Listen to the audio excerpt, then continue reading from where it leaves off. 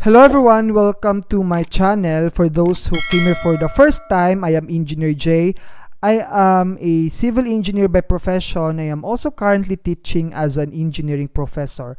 Now in this video, I am going to teach you on one of the most important topic in strength of materials. We have the economic section, which is also the foundation of your major subjects in your reinforced concrete design and your steel design. Okay, so why we need to know about this topic? Now, one of the important or one of the problems that we are encountering in construction industry is over design. Now, we know as a civil engineer and as a structural engineer, of course, it is our top priority to ensure the safety of our clients or the users of our project that we are building. However, we should also take into account the economical aspect of our project. Okay? Now, to ensure the quality of the project, we usually tend to choose materials which have a larger cross-section, since we know the durability or the strength capacity of the materials depends on its cross-section. Tama?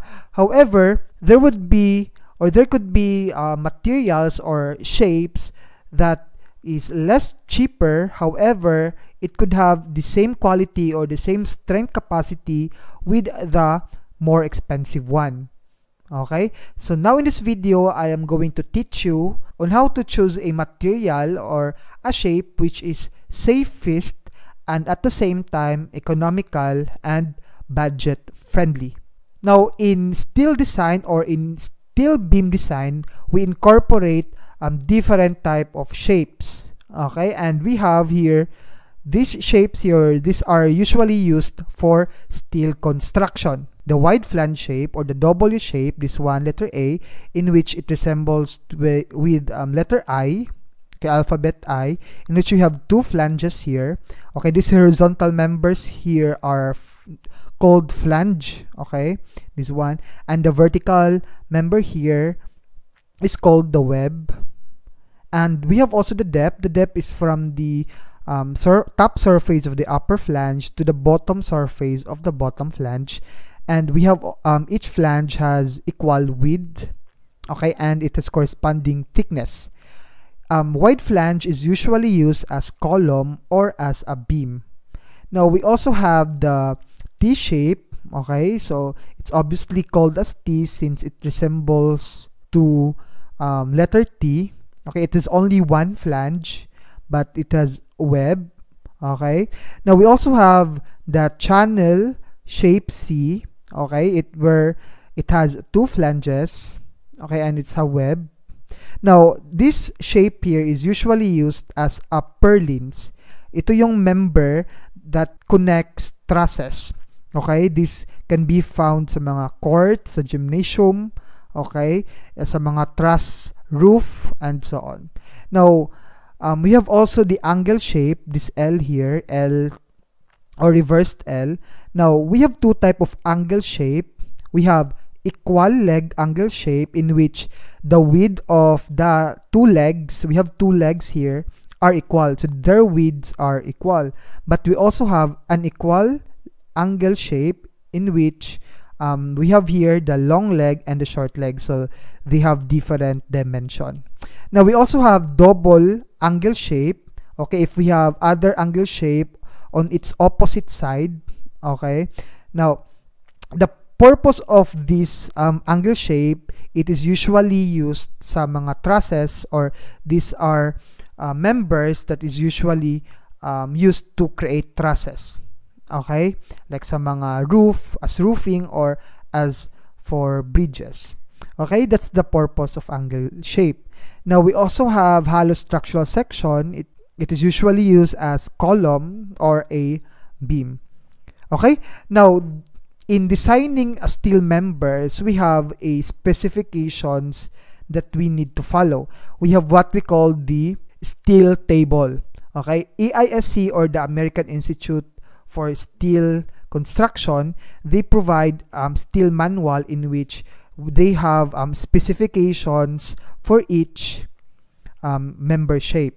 Okay, but in this video I am going to show you the steel table coming from the book of Pytel and Qsalaas, this one here, okay, these are the specifications for available or commercially available members. Now, we have here the first one. We have the wide flange section. In this one is in SI units. Okay. Now, we have the designation of our wide flange. It's in terms of W. Okay, this is the designation. When we have W, that means we have wide flange member. Now, we have wide flange 920 by 449, in which 920 here, this represents the depth of our member of our shape. Now 449 here, this represents the linear mass of our steel member.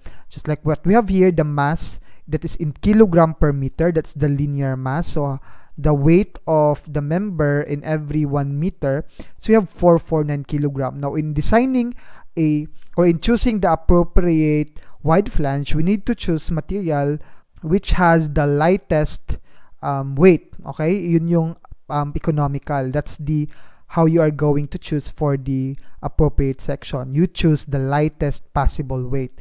Okay, so we have the specification. This area here, this is the cross-sectional area of the flange, the depth. Okay, then we have also the width of the flange. This is the flange. We also have the thickness. Okay, the thickness of the flange. Then we have the web thickness. Again, the web, it's the vertical member of our flange. Okay, we also have two moment of inertia here. We have axis XX and axis YY. So we have moment of inertia along the X axis. Now if you place your wide flange like this one, okay, when its web is positioned vertically, just like this one, so we choose I along the X axis. But if we rotate this one, in which our web here is positioned horizontally, then we choose the moment of inertia along the Y axis. Remember that. So it depends on the orientation of your wide flange, if it is vertically positioned or horizontally positioned. Now in this case, again, we have moment of inertia along the x-axis, this one that is in terms of 10 raised to the 6 millimeter to the 4th. We have the section modulus, in which we know that section modulus from our previous video, this is equal to the moment of inertia over the C.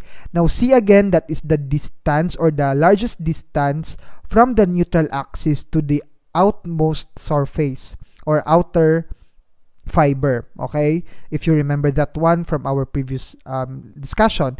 We have also the radius of gyration. Now you will be using this in your steel design subject. Now we have also the axis along the YY.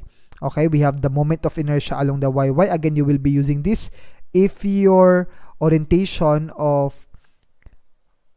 your wide flange is when your web here is horizontally positioned.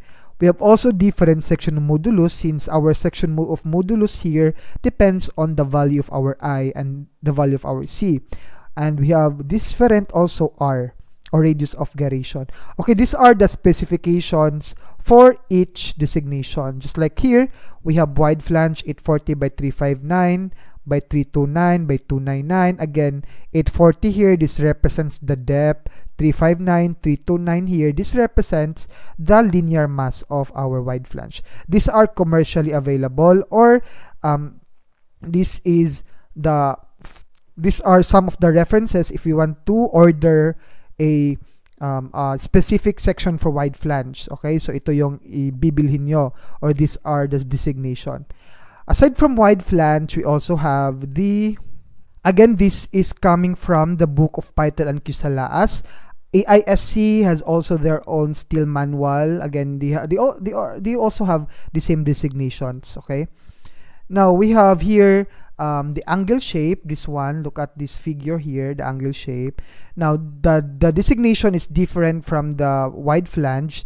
Now we have here L 203 by 203, in which 203 here, this represents the width of the leg.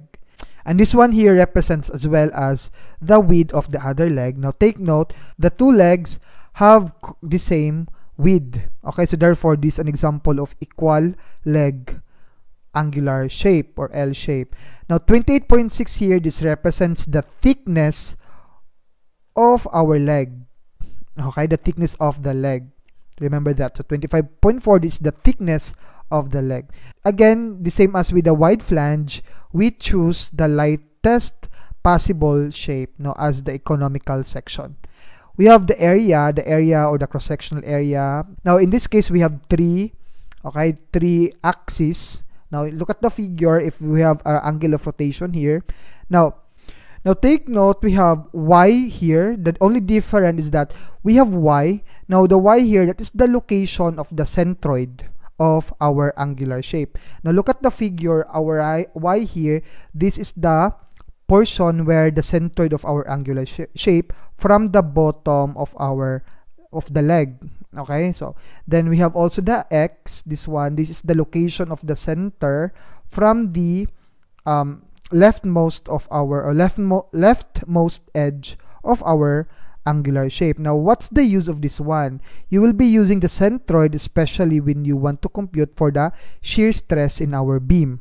Okay, so remember that one. So we have y and the x, which represents the location of the centroid of our leg. Now if you forget the purpose of this value here, then you just refer yourself to the figure.